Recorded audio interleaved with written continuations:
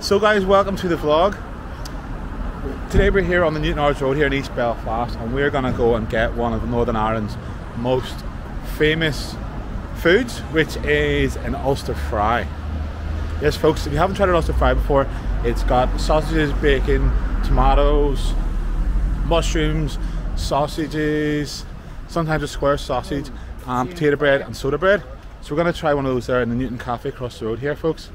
So come with us as we enjoy a Ulster delicacy, an Ulster fry. Let's go and try it out, folks. Go on in.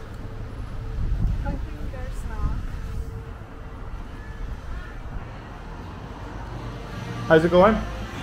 We're here to get an Ulster fry. $7.50. Is that the one if you eat it, you get it free? No, that's the Goliath challenge. Oh, the Goliath? Yes, so that's your Ulster fry. Your sort of basic ones, and then you go bigger on these ones, okay? Right. And then the Goliath challenge, it's massive. Is it? Yeah. I seen that on the Black Patty was here, wasn't Yes, it? it was. Yeah. And then on the Santel as well. So you're going to try to have 45 minutes, and if you finish it, you get it free. If you don't finish it, then you pay 25. Right, folks, we're just going to have our Ulster fry here. We're chickened out of the massive one because I'm not that hungry. But maybe another time, folks. If you want me to come back and do the Goliath challenge, like the video, please, and comment down below, and I might come and do it. But chickened out for today. Just going to have the Ulster fry, folks.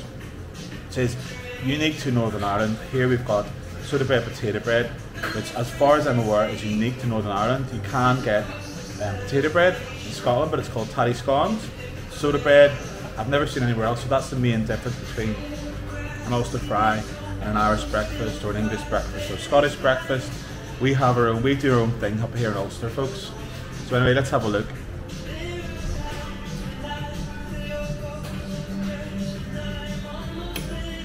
Yes, and Ali's, she's one of them ones. Didn't want to get food, but now she wants some of mine, so go on ahead. Just this? She wants the sausage. No, I want The Ulster this sausage. bread. Because we already tried this one before. So Potato bread, yes. Ali has had potato bread because I did smuggle some over to Mexico the last time. So I brought a few bags of the stuff. Potato bread, that is. Anyway, what do you think? it's so good. Nice. Normally you have it with something, have it with a bit of egg, or it's not only have it by itself, but you like it by itself. Well, guys, probably I'm just gonna eat many Ulster fries for the future. Yes. But actually makes sense because I'm just recently landing. How does it compare to chilaquiles? This is pretty good, but if people know it's like the Mexican breakfast, so there's Yeah. no competition. Not just with Ulster fry, with Yeah, I must say I do agree with that. Estoy de acuerdo, but you can't beat a good old Ulster fry if you're hungover, folks. So anyway, I better get tucked in here. Rude to talk and eat at the same time. Let's get stuck in here, folks.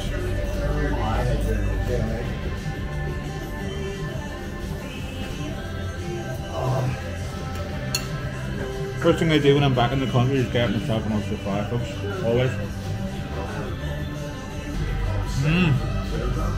Thumbs up. Get it down your esophagus. So folks, we're going to take a wee explore down the Newtownards Road here, aka the heart of the British Empire, or so we like to think so ourselves. This is a working class neighbourhood of East Belfast, famously known for where the Titanic was built. These streets would have housed the men that built the Titanic back all those years ago, folks. And now it's having a bit of a resurgence, and we've got the Portview Trade Centre over here where there is Banana Block. There's sort of different events on in there, but a lot of these shops would have closed maybe in the 1980s, 1990s because of Connswater Shopping Centre, and that's just been even more magnified now with the effect of the coronavirus and people shopping online. So there are a lot of empty shop units, but at the same time still some little businesses still thriving. A lot of discount retailers here, the Dandelion Shop of Unexpected Things, so we might get a wee look inside some of those there. But the main thing we're going to do today is we're going to have a look at the murals, the wall murals, old and new. So we do have some paramilitary style murals with gunmen and that sort of thing, but there's also new, more modern, more peaceful. So come with us, folks, enjoy the Newtownards Road. There's some of the discount shops. Let's see what they've got for sale here, folks. Nice King Charles bag. The King. We've got some Union Jack bunting for sale. So yeah, decorate your house with your king, folks. Still a few wee shops about, you know. There used to be a lot more bars here, by the way, folks. A long time ago, this road was full of bars, but a lot of them closed down. So still a few remaining. Great Eastern up in front of me here, so might check it out for a pint later on. For about, what do you reckon? Is it beer o'clock yet, Ali? Not yet. No. Now it's coffee time. It's coffee o'clock. Yes, the Great Eastern. Might pop in and have a wee.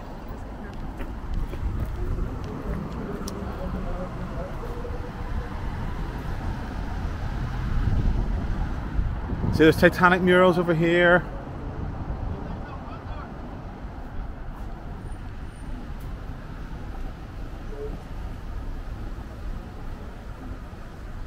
East Belfast UVF on parade.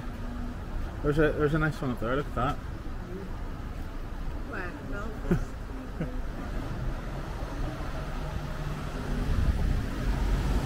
Alright. Hey there. There's one of the old style sort of paramilitary murals, East Belfast UVF. We seek nothing but the elementary right implanted in every man, the right if you're attacked to defend yourself.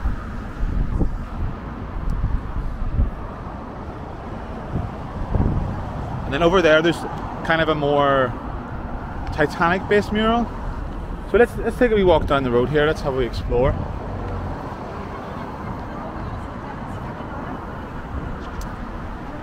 Young Citizens Volunteers. So there's one for the YCV. Newtownards Road, Castaway, Sydenham, Scotland. Newtownards, Woodstock, Ballybean, England, and Bangor. I wonder where the England branch is.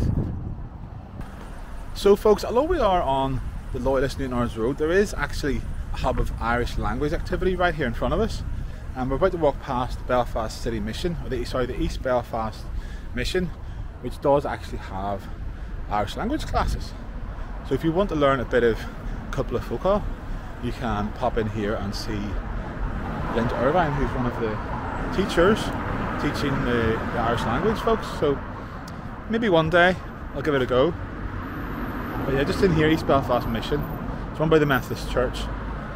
They also do kind of fundraising activities for homeless people, and they restore old furniture, that sort of thing. So it's kind of a charity, but in here they would have Irish language lessons.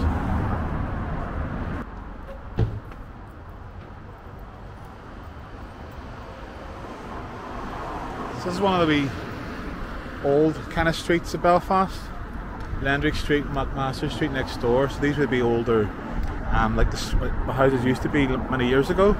A lot of these streets would have been knocked down and cleared to make way for more modern housing, but they kept some of them.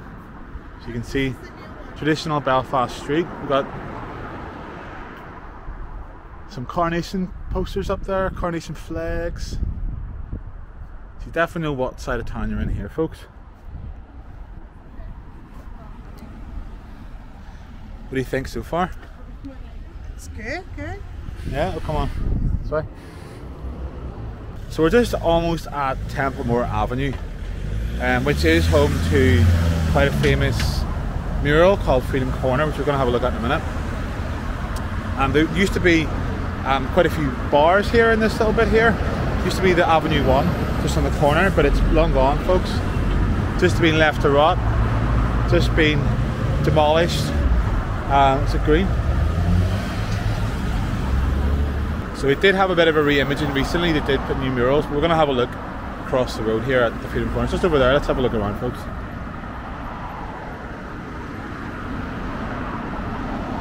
It is one of the things that Belfast is famous for, is political wall murals. So we are going to try and have a look across the political divide. We're not just going to look at the Loyalist side, we'll go and have a look at the Republican side as well later on, folks. Yeah, come on. So we'll check out some of the murals. It's definitely something that is unique to this part of the world. So let's have a wee look. These murals are being replaced with historical loyalist black and white images similar to this. So that's down in Bangor, that's in Kilpilly Estate, pretty sure. Which we'll be going to Bangor later on, folks, so that there we will be able to see that that mural. So we're just down here at the bottom of the Newtownards Road at the Pit Park. We're just having a wee look at some of the memorial gardens. So there's a bit of a memorial garden here to Jimmy McCurry, Robert NeThe.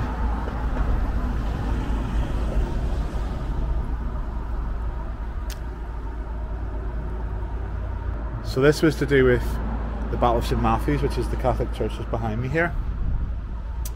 And there was a gun battle with the Provisional IRA, in which two men were murdered from this area. So, yeah, just across the road. This is what's known as one of Belfast's flashpoints, or its, what would you say, peace lines. So we're right on the edge of this is still the Loyalist territory, but if we go across the road, that takes us into the Nationalist short strand.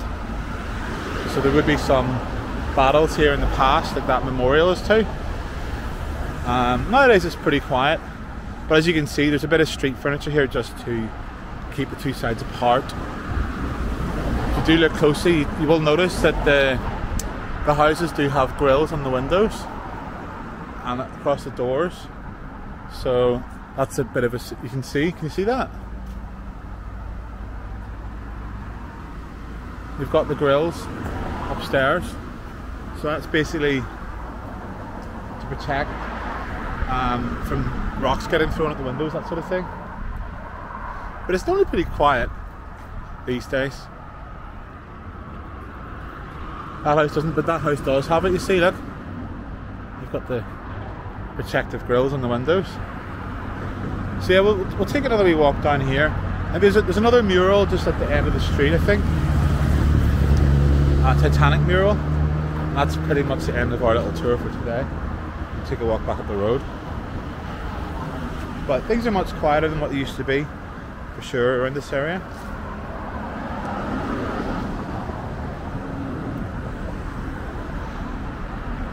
And there's an example of a more peaceful mural. It's not about paramilitaries, it's not about gunmen and stuff, it's more ballerinas. You know, it's a bit more inclusive, maybe? What do you think, folks? Should we keep the old paramilitary style murals? Is that part of our history? Does that make what Belfast what it is? Or should we start doing ones like this here with doves and people dancing, ballerinas? You're never too old to set another goal, to dream a new dream. What do you think, folks? Or a bit of both? Should we keep some of the old ones and get some of the new ones, so it's a bit of a mix? Do you know what I mean? Because it is what makes Northern Ireland unique. We do have these political wall murals, and it is a tourist attraction. People do come here to see it. So why would you get rid of it if it's something that connects us with our recent history? But please say in the comments below if you think we should get rid of the paramilitary murals, or should we keep them? It's up to you. That's a short strand across the road, folks. That would be the kind of nationalist area just behind those walls. So anyway, here is more of a peaceful kind of mural about the Titanic, which of course was built in Belfast in 1912. So these sort of murals are more reconciliatory. Almost said that right, folks.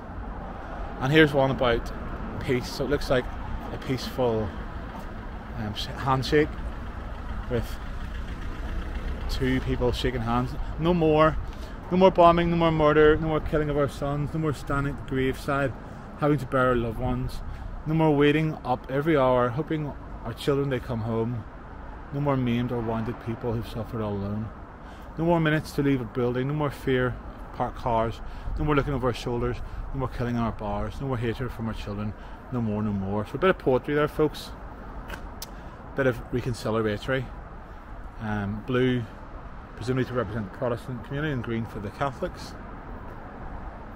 Because like I say, we are right on a flashpoint here, which would have suffered a lot of tension in the past. You know, I can remember, I don't know, 2002, around about that time there was a lot of activity. But nowadays it's kind of a bit more quieter, which is good to see, folks. We can finally live together with our neighbours. I think that's the end of, should we go back this way? I don't think there's any more up that way. Right folks, we're just at Freedom Corner here, which is down at the bottom of the Newtownards Road, which is quite a famous landmark of Loyalist murals. So these have been re-imaged recently to black and white murals, and this is of the old Ulster Defence Association, which was the paramilitary organisation set up in the 1970s to kind of protect Loyalist areas. So it's 50th anniversary, 1973, from when it was set up. And there's some of the other organisations there was: UDA, the Loyalist Prison Association, Ulster Freedom Fighters, Ulster Young Militants. During the conflict, our women played an important role supporting our prisoners while also keeping the family together. So here's one of the women of the UDA. Ali, do you want to get your photograph for the mural? She's got her sunglasses on, so you can fit right in. Loyalist Prison Association, so that's kind of, presumably they're making sandwiches or something for the UDA guys. And this one, the Ulster conflict is about nationality. This will shall maintain. So as you can see, there's the 4 constituent parts of the United Kingdom: Wales, England, Scotland, Northern Ireland, and the national flag, which is the Union Jack. And there's another one of the UDA man. See, look, you fit right in. You fit in well with your sunglasses. You fit in well with your sunglasses. You look like one of the guys on the picture. You. There we go. So anyway, that's just another UDA mural with one of the guys with a dog. And Loyalist East Belfast, Freedom Corner.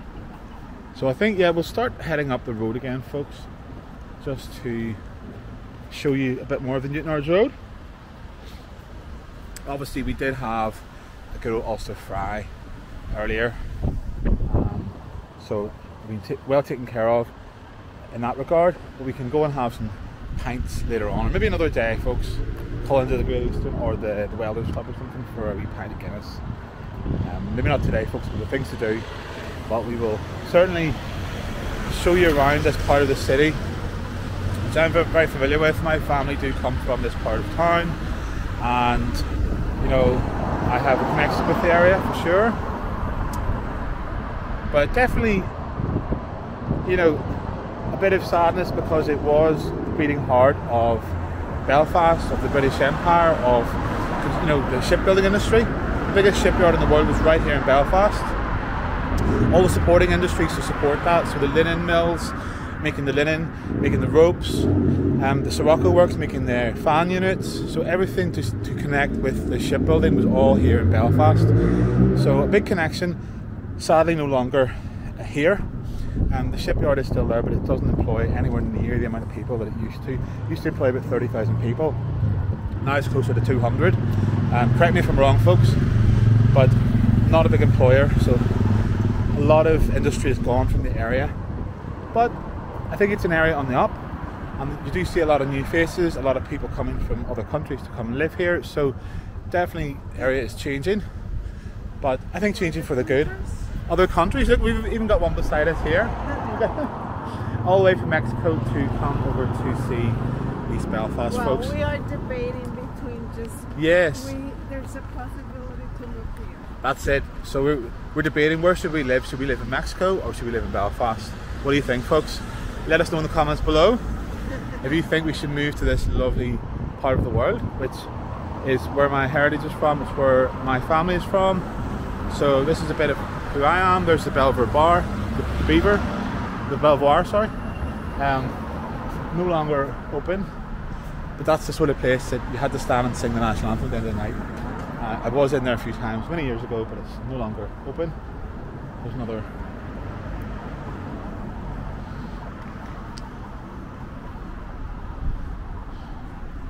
So this is to do with the 36th Ulster Division,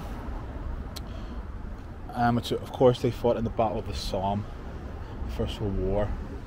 First to go over the top, 1st of July 1916.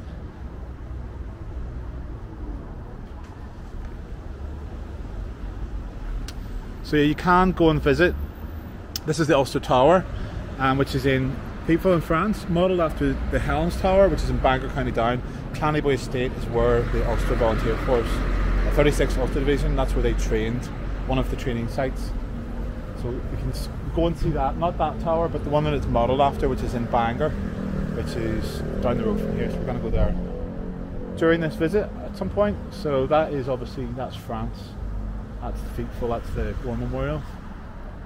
In between Belgium and France. So, more memorials here. So we got some memorials to the different soldiers that were killed in action, and that's actually the streets they came from. So Belvoir Street, which would be, I think it's Belvoir Street, yeah, pretty close to here anyway. Solway Street. So yeah, more memorials.